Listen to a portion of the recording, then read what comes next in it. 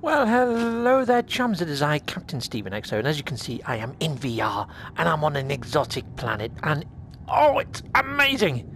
But that's not the only amazing thing, chums. I have got my freighter in low orbit, and this is the base that Boyd built me. Now let's take a look at... great! And it doesn't render in all that well, does it, really, in VR? Now, in 2D, you've seen this. It is a marvel. It's a marvel to behold. So let's go venture inside this marvel. We can do that by teleporting. Huzzah! I have teleported like Paul Daniels. Okay, right, so here we are in the rear end of the actual base, and it actually looks pretty good. I'm going to head up this ramp into its actual hull, and it looks not so good. Okay, at least I'm not falling through the floor yet. And behind me, it's like I just came through a door there. The door has gone. Right, okay. So as you can see, chums, in VR, base building and base navigation is somewhat hit and miss. You have to sort of gingerly walk about to then find that your world does not exist behind you. Chums! What is going on? What is going on?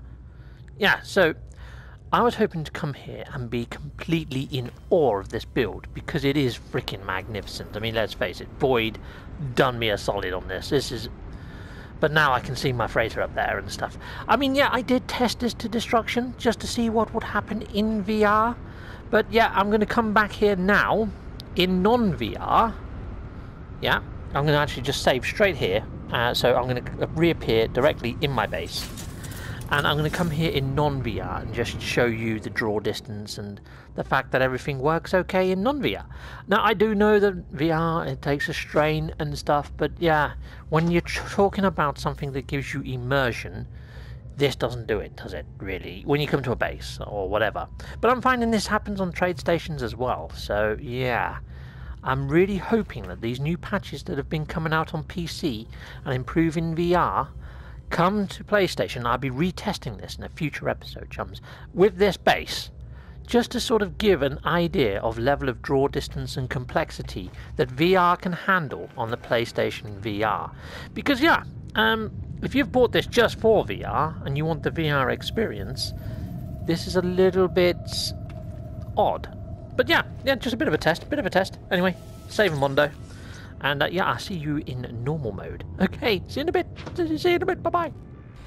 Well, hello there, chums. I am back in normal mode, and as you can see, everything is how it should be.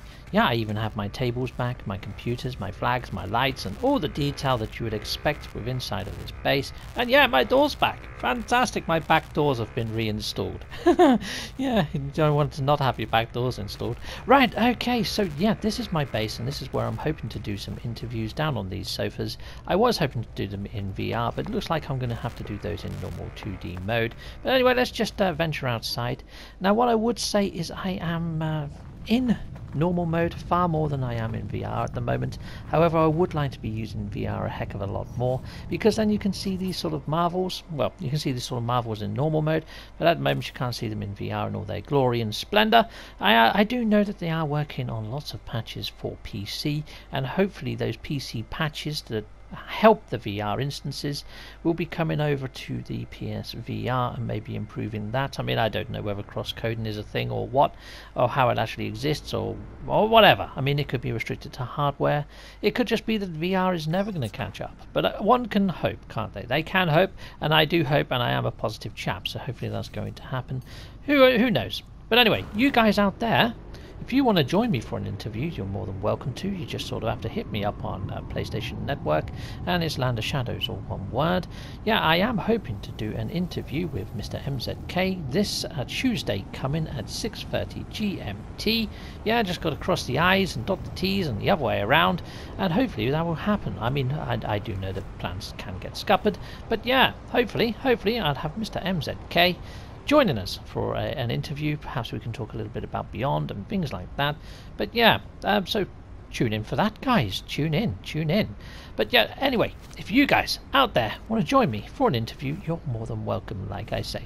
Anyhow, so I am hoping to do a lot more multiplayer anyway. So every Thursday night or Saturday morning or whenever, if you guys out there, my chums, wish to join me in multiplayer, just add me on PlayStation Network, there's Land of Shadows, and whenever I go online and I'm looking to start playing, I'd invite you to sort of like a party chat and then invite you in game.